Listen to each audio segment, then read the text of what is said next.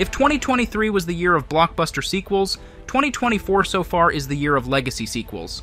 It seems like long-standing franchises left and right are being revived, and surprisingly are actually pretty good. So, does Bad Boys continue that trend?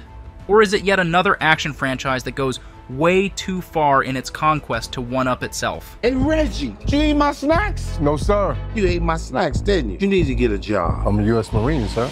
Well, then you need to deploy. Ride or Die once again reunites Mike and Marcus and their undeniable energy, this time in the most predictable franchise turn, on the run from the very establishment they work for. It's a plot turn as old as franchise cinema itself, so much so that Mission Impossible has done it a half a dozen times.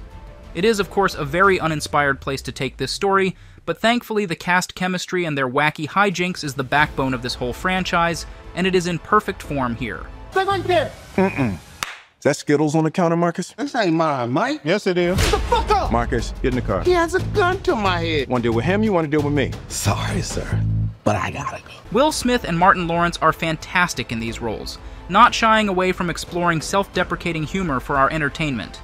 The plot does attempt to explore the characters in new ways, but little is actually done to hit those emotional highs and instead focuses on the humor of it instead. I'm a woman. I'm a strong black woman. Yeah, because she's not black. Yes. What you gonna do? What you gonna...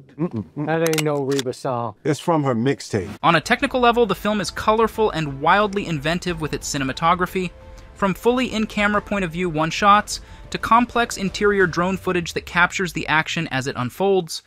The film sometimes tries to retain that bombastic Michael Bay-inspired style, but to varying results.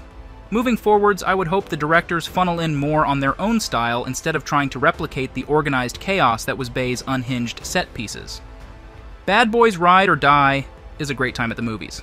It is funny, action-packed, and despite not doing anything particularly new, it doubles down on the things it was always good at, delivering a solid film that I would recommend fans check out in theaters.